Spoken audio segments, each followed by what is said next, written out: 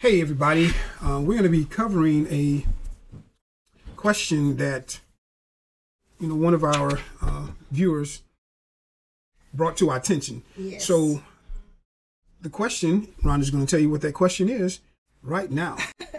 The question is, they ask, can I address being sexy? The wife says, I have tried to be more modest and I feel less sexy and don't really know how to balance this advice. Thank you. Hope all is well. And then the other comments on this was, another wife said, that's a great question. For me, the opposite is true. Having grown up being taught to be modest, and I don't have a problem with that. I struggle when it is time to look and feel sexy. And then there's one more comment that says, me too. I grew up incredibly modest and being sexy was frowned upon. So when I broke away from my upbringing, I went completely in the opposite direction. Now that I am adult and realizing that modesty can be beautiful, I too have an issue now getting sexy, or at least what I think sexy is. Okay, so that's the question that we're going to talk about today. So this is going to be just a conversation that my wife and I are going to have. Now, if you have any questions like that you would like for us to answer and we can answer them, send it to info@thecolorofmarriage.com. Yes. info@thecolorofmarriage.com, or you can also send it to Joe Robinson at thecolorofmarriage.com as well. So we're going to go ahead and get started with answering the question at hand. So let's look at things from a biblical perspective first. So I pulled up some stuff, some scriptures. I think some of the very first scriptures that everyone always goes to is Timothy, and what he says about modesty. And where is it? It's 1 Timothy chapter 2, verse 9 that says, I always want the women to dress modestly with decency and propriety, adorning themselves. Not with elaborate hairstyles, or gold, or pearls, or expensive clothes. So, what do you think Timothy is saying there? Is it obvious what he's saying? Well, it's obvious and not so obvious. I think one thing that we as Christians don't realize is that Paul, he wasn't talking directly to us. He was talking directly to the audience. So what goes without being said in this particular passage of Scripture that will help us to understand it a whole lot better? So what goes on without being said is that how the women were dressing in that time and why they were dressing that way. Okay? They were dressing that way because of the culture of that time presented themselves in this way. They wanted to emulate the culture, and Paul did not want them to emulate the culture anymore. Yeah. I think they were a lot of, and this is the same thing that's going on today. Exactly. They were coming out of worshiping in the different temples and stuff that they had of all the different gods that are available. And now they were accepting Christ as their Lord and Savior, but they still dressing like the culture, still even acting like the culture. So this was all a process of them still learning and growing in the Lord. Yeah, exactly. And this is a process for us today to learn in the Lord. And some of us still have culture, what we learned as we were growing up, stuck in us. And that's why when you think about, when I think about the term sexy, the first thing I think about is spell out the word sexy. What is the root word of sexy? Sex. And I think about, especially as being a woman that loves the Lord, a Christian woman, and then a wife, the only person that I should be thinking about sex with is my husband. And if I'm a single Christian woman, I should, the only sex that I should be thinking about is the fact that my sex is a female. Not to say that I don't have those, desires maybe to want to be intimate with someone, but my husband and my first love should be toward honoring and reverencing God. Just as the married Christian woman's first love should be to reverencing God and how she conducts herself. So, and honestly, I don't believe, I know the word sexy, of course, is not in the Bible. And to me, it's another one of those worldly, it's the worldly terminology. Right. It's a worldly terminology that the enemy wants women to use, and men as well, to describe how they feel and how they look. Yes. And it's look. I think that's the whole thing. Sexy is all about look. But it's also feel, because the way we look brings about a feeling as well. Yes. And is that feeling and look biblical? Yes. And that's the thing. When you think about the word sexy, like I said, I mean, what do you envision? Are you envisioning the mature love between a husband and wife, or are you envisioning a worldly woman that's in a low cut dress or blouse, something skin tight, and it just, I mean, showing their curves, looking as they say seductive, like I want you, I want somebody to look at me.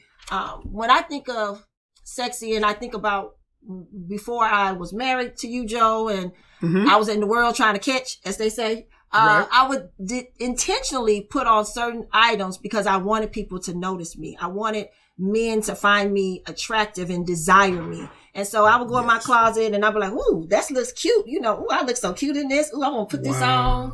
And, and you think about how cute you would look wearing it. And you think about, and even when you're wearing it, you got maybe a little extra sway. Cause you're like, I'm so cute, you know, and you see, and you kind of glance to see if folks is watching you, you know, like, and you thinking to yourself, oh, they see me in my outfit. I look good. My booty look good in this. I know we shouldn't be saying the word, but hey, it's the word. I mean, but that's the truth. That's what people are thinking. Yes. But the only problem is women, you don't realize that's what the men are thinking. They're not thinking it in the way that you are thinking it in a innocent way. They're thinking it in a sexual way. And the way you catch someone, the way someone catches you is the way they see you from the duration of how they caught you. You know, that is so key because in my mind, I'm thinking I'm looking cute. Yeah, it's nice to get the attention and folks to say, oh, that looks so nice on you. You look so cute, girl. But I am not thinking about, I want to have sex with this guy. I want to have sex with that guy. But when men look at a woman, oftentimes, they are looking at them lustfully like, ooh, I wonder what she is like. I wonder if I could get that. I wonder if I could hit that. And that's sad because that's exactly what's going through men's mind. When I was out there, that's what was going through my mind. If I seen a woman dressed seductively, and she may have been classy, seductive, but yet there could be some classy because they And the thing about it is she's easy. Ooh. That's what you think of. You think of she's easy. And you may not be easy, but you make yourself look easy. So listen, sexy. All right, sexy. Let's talk about the word sexy. Sexy, what does that, what does it even mean? Google sexy. They're going to try to fool you to make it think, they're going to try to fool you with their definitions to make it seem like it's something good. But really, truthfully, look at the word sex-y. Sex-y. That means you're looking like sex. Well, in the dictionary online, it says sexually attractive or exciting. And then it says sexy, the French, it says underwear. It says seductive. These are the similar words, desirable, alluring. All of these words, sensual, tempting, tantalizing, hot, bettable. Oh, wow. Come hither.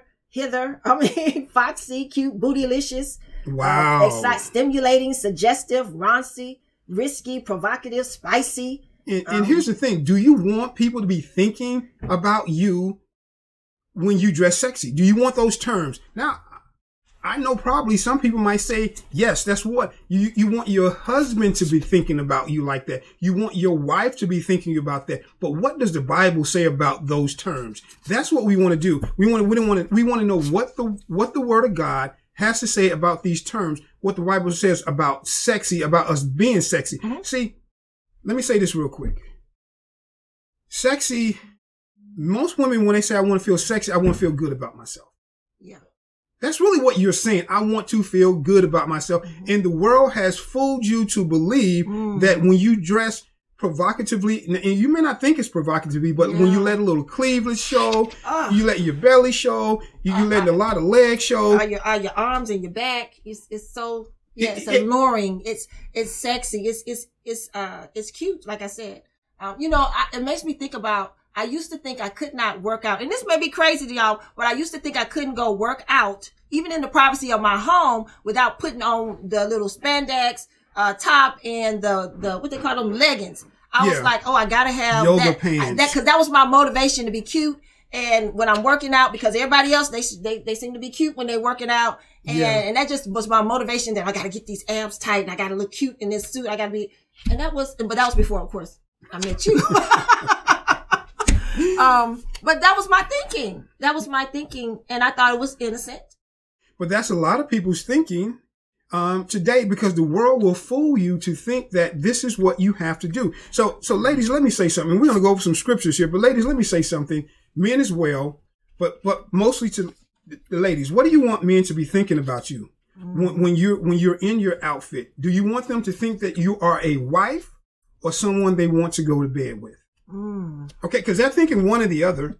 Yeah. I guarantee you, they're thinking one or the other. The man that's out there that's actually looking for a wife, he's looking for someone who's going to be the godly woman that's in the Bible, that's described in the Bible. And if he's not fooled, he's not looking for a woman who's dressed seductively. Now, some men would say, you know what? I don't care if some other man's looking at my wife, and because my husband likes it, so I wear it. Right, and the guy says, you know what? I'm strong because she's going home with me, and that's the truth. But the problem with that is you're tempting and setting somebody else up for failure. And God tells us, the scripture that talks about, he says, don't become a stumbling block to other people. Ooh, I hadn't even got that one, but I got these other ones. Yeah, but God tells us not to be a stumbling block to other people. And you say, it's not my responsibility. He needs to be thinking about what he's supposed to be, keep his eyes to himself. And that's the truth. He should keep his eyes to himself, but you make it pretty darn hard for him to do that. Yep. It says, therefore, this is Romans 14 verses 13 through 23. Therefore, let us not pass judgment on one another any longer, but rather decide never to put a stumbling block or hindrance in the way of a brother. That is verse 13. I also want to talk about the fact that 1 Corinthians 6:19 through 20 says that you are not your own, for you were bought with a price. So glorify God in your body. And that's the other thing I want to talk about. We're supposed to be glorifying God in our body, not in glorifying ourselves. And that's part of what we've been talking about. Is there another verse about the stumbling block? Yeah. So there is another verse on the stumbling block. And if you go to GotQuestions.org, I like going to GotQuestions.org. It has never failed me yet when it comes to finding scriptures on what I'm doing Bible study on and understanding things of the Bible. So I'm going to read a little bit about what they have. It says, what does it mean to be a stumbling block to someone else? In the midst of a series of laws regulating the treatment of others, we find do not curse to death or put a stumbling block in front of the blind, but fear your God, I am the Lord. So a stumbling block is something that you put in front of somebody to cause them to fall, to stumble. All right. And so you're causing someone else to fall or stumble and become weak when you present this temptation before them, and you really don't know, who you're affecting when you are dressed like that, showing some of the body parts that should only be kept to your husband or to your wife. You don't want to do that. So I want to look at and I want to look at a few other things, a couple other passages of scripture, one other passage of scripture that talks about this. So 1 Corinthians 8:9, and then we're going to move on. But take care that this right of yours does not somehow become a stumbling block to the weak. You have the right to dress however you want to dress. You sure do. All right. And we're not trying to tell you what to do, what not to do. But God says, don't let your right become someone else's stumbling block. So you have a responsibility as a believer to not cause somebody else to fall because of what your freedom, your so-called freedom is. So sexy. Think about the word again. Spell it like Rhonda said. S-E-X-Y. S-E-X-Y. What do you hear there? When you sex E, I am all about sex in how I feel and how I'm dressed. Think about that. Is that biblical? And another verse talking about the body is 1 Corinthians 6 verses 19 through 20, that says, do you not know that your bodies are temples of the Holy Spirit, who is in you, whom you have received from God? You are not your own. Once again, you are bought at a price. Therefore, honor God with your bodies. Honor God with your bodies. I say it again. Philippians 2:3 says, do nothing from selfish ambition or conceit, but in humility count others more significant than yourselves. If your spouse has a problem with you dressing as he may say is sexy out for the world when you're going out the house, then there's a problem there. Are you doing this out of your own selfish vanity? Are you dressing in a way that glorifies God and your temple? Are you counting your husband more significant than yourself? Or even sometimes what husbands can go out trying to be sexy too, right? Yeah, they have the top two buttons unbuttoned, the hair showing. Yeah, you got the hair showing. Wearing the muscle shirt and stuff. There you go. I mean, you explaining it. You're explaining it right. I mean, it's the same thing. And the thing is, let's talk about what can we do to get a feeling, the feeling that we desire to have, that we say we want when we say sexy. See, there's a feeling that you're after when you say, I want to be sexy. You want to be accepted. Yeah. And us as Christian women, a lot of us, we struggle with our self-worth. We struggle with what beauty really looks like.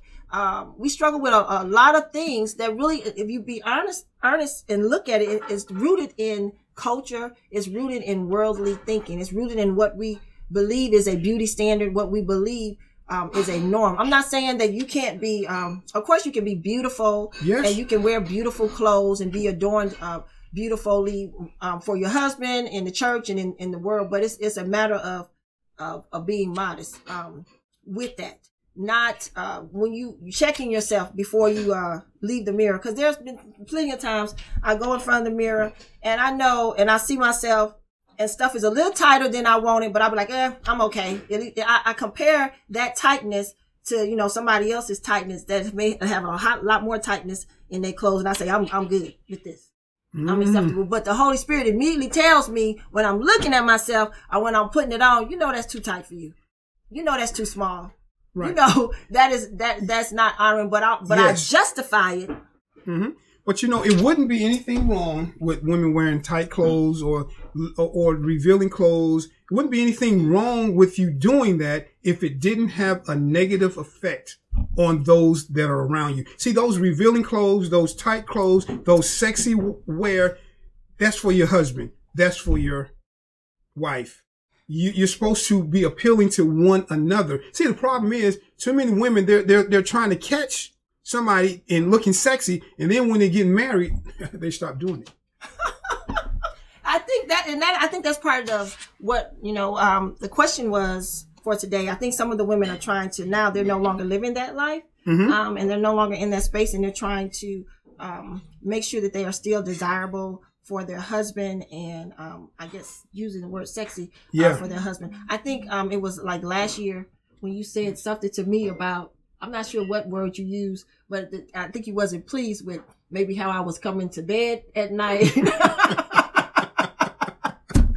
I was like, you've never said anything before? And he was like, I didn't have to before. And I noticed that, and when I reflected back, I was like, yeah, I had become lax in getting just tired and just falling asleep in my clothes sometimes. And or either when I did, get ready for bed or whatever, I was still all bundled up. Instead of thinking about, I want it to be desirable to you. And I'm going to come back to what she says, what she just said. But also I want to go back to 1 Corinthians 7:5, where it says to combat sexual immorality. Paul tells the man and woman get married. Yes. So in order to stop inappropriate sex from going on, God said to get married. Now, I ain't telling you to go out and just find somebody and get married. You better make sure you get married to the right person. If you're listening to this, this video and you're not married, but you find the right person. But sex is only for marriage. So therefore, to stop sexual immorality, God says to get married. So I say this because when you stop being the sexually, when you stop being the way that attracts your husband or wife sexually, you're actually not doing what scriptures tell you to do. You're actually allowing your husband or your wife to have eyes to look other way, and instead of looking at you. Be sexy for your husband, your wife, and let's, I want to use another word. Be appealing. Yes, that's the word for, I believe, a Christian wife or husband. Be appealing. The same appealing that you were when you met them. There was a reason you caught their eye or whatever. You had, there was the outer, but then there was also the inner as well that was appealing to them, that they wanted to spend the rest of their life. Amen. And so we're going to look at some scriptures here. And also I want to read the 1 Corinthians chapter 7 that you said. Yeah, go ahead. Verse 5, it says, let's start at verse 3. It says, verse 2. But since sexual immorality is occurring, each man should have sexual relations with his own wife, and each woman with her own husband. The husband should fulfill his marital duty to his wife, and likewise the wife to her husband. The wife does not have authority over her own body, but yields it to her husband. In the same way, the husband does not have authority over his body, but yields it to his wife. In verse 5, do not deprive each other except perhaps by mutual consent and for a time, so that you may devote yourselves to prayer. Then come together again, so that Satan will not tempt you because of your lack of self-control. Amen. That's exactly what I'm talking about, folks. We talked to a couple some time ago, and we said, what needs to happen for sex to take place between two people? And there's only 3 things that need to happen: attraction, cooperation, and participation. So when you are sexy, the attraction part is taking place. Yes. Okay. Now, if you are attracted to the other person, then the next thing happens, if you allow it, that is to cooperation. And then, of course, then y'all participating in sex. This should only happen between husbands and wives. So I understand you want to have this feeling of being accepted, this feeling of being attractive, but you have to see what being appealing and attractive looks like for a godly person. Yeah. Not a worldly person, because we can't get our definitions from the world. Yes. We got to get our definition from God, get our definitions from God. God wants us to have a sequence of living that's in accordance with his word, not in accordance with what the world or culture has to say. Yes. So just because you feel like you have to do something, remember, your flesh, your carnal mind desires to do things against God's will, because everybody says, if I feel like doing it, it must be right. No, it's not. Because sometimes you feel like killing people. Sometimes you feel like hitting people. Sometimes you feel like doing a lot of things. Does that make it right? No, you will go to jail if you do some of those things. And I just want you to understand that Jesus' standard of holiness was not just physical, it was mental, what we're thinking about. So we have to, this is why God tells us to take thoughts captive and stuff. Like you said, sometimes you feel like, and you think, you're thinking things that are not holy, thinking things that are not godly. And you think those things about one another. And so we have to be mindful of our thought life, because that's what rules us, especially when we're wearing certain things, you know. Like I said, I was thinking to myself, matter of fact, it was kind of like my own little fantasy before I met you, and I'll be walking around and I'm thinking, oh, I'm so cute. I wonder if he looking at me. Oh, I wonder if they think my outfit look good. Oh, I would have these thoughts randomly, and I would see myself, oh, I'm looking good standing here. These are the thoughts that was going through my mind. And I'd be like, oh, I'm going to stand like this to look better, like make me look a little thinner, or whatever. I mean, these are the thoughts. And if these thoughts are running through your mind, and also if you're wearing clothes that you got to constantly tug and pull on in order to feel like you are over exposing yourself. Yes. If you're constantly having to pull it up or pull it together or pull it down, then you have to wonder, do you really need to be in it? Amen. And look, folks, we're not here to judge anybody. We're not judging you. We're trying to help you be successful in your Christian walk. We want you to be holy. We want you to be set apart for God's use. And the thing about it is, when someone looks at you with an attire that you may call sexy, are they thinking holy or are they thinking worldly?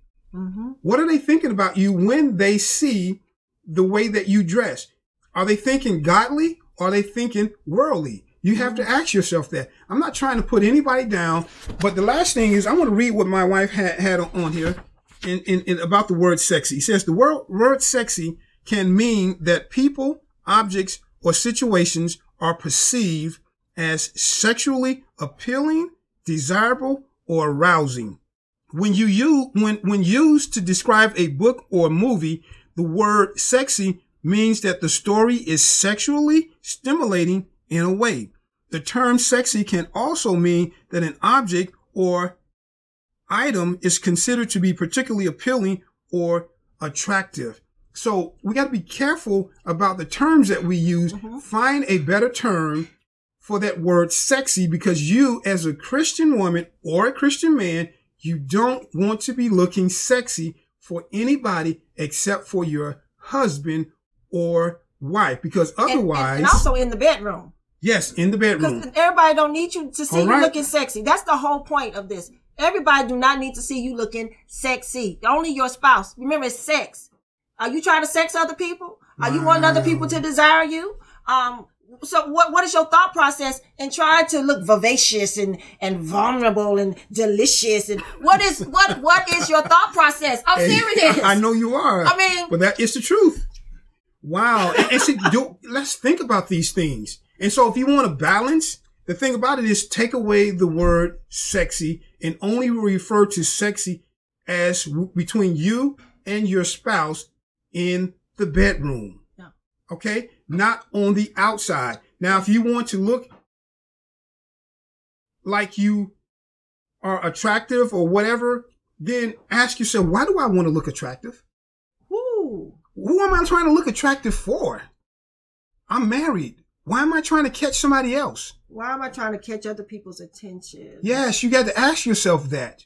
Okay? Not that you are not supposed to, your temple is not supposed to be beautiful. Exactly. Not saying that. But if you are putting on something because you want to be desirable to the outside public, and you want them to say, look at me, come follow me, come and see me, then you have to really wonder about your heart. Is this to glorify God or to glorify you? Exactly. And that's the next thing I want to say is you want to dress in a way that represents Jesus. Shirt, tie, suit, a nice, dress, skirt, or whatever it is, that looks good. I'm not saying dress like a nun. No, we're not talking about dressing with skirts all the way down to your ankles and a veil all the way down. No, coverings. We're not saying that. We're not saying that. But we are saying dress responsible. Yes. And here's what I used to tell my wife. I said, baby, you're not dressing responsibly. Yes, because y'all sisters still struggle at times. Some stuff be tight.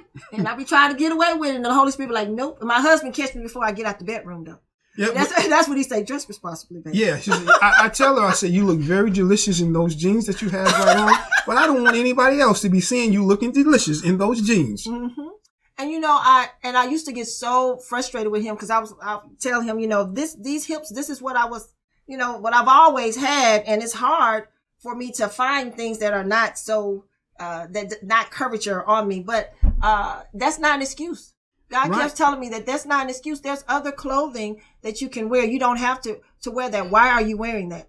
Find something that appeals to you and your husband that looks modern, that's acceptable, that you can wear other than what the world is pushing towards you. And that's the key, the world. The world. And even in the church, they're saying, oh, it's okay to wear stretch pants on the, that's a whole nother thing. In the pulpit, but on stage, it's okay to wear these little short mini skirts that show our tattoos of scriptures on our legs and on our backs and arms. It's okay. I don't believe it's okay in God's economy. Yes, because, when I have my young sons coming up to me telling me verbatim about these short skirts and stuff, young sons. Do you understand? Elementary grade son coming and telling me what their teacher was wearing. And I look and I say, Lord, have mercy. She got this high skirt on, but she got a scripture on her leg that she wanted everybody to see. But the problem is the young boys, the young men, and some of the older men want to see what's attached to that scripture. Yes. And believe me, what's attached to that scripture should only be seen by your husband and nobody else or you in the mirror. You know what I'm saying? So listen, as we end today, I wish we had more time. I want to say this, ask God how to help you with the feelings that you have so that he can point you in the direction of a passage of scripture or passage that can help you feel the way that you want to feel or stop feeling the way you think you should be feeling. Because sometimes we think we're supposed to be feeling a certain way because the world tells us we're supposed to be feeling this way, and God has something totally different for you. As a woman who desires to honor the Lord with her body would dress and conduct herself to bring honor to her husband and to the Lord. All right, y'all. That's our time. Y'all take care. Have a good rest of the day. Be safe and do what God tells you. Keep this in mind and watch the transformation unfold. If you haven't already, please subscribe to our channel to see more videos like this. Also, if you agree with this message and feel others should hear it, please share and like it.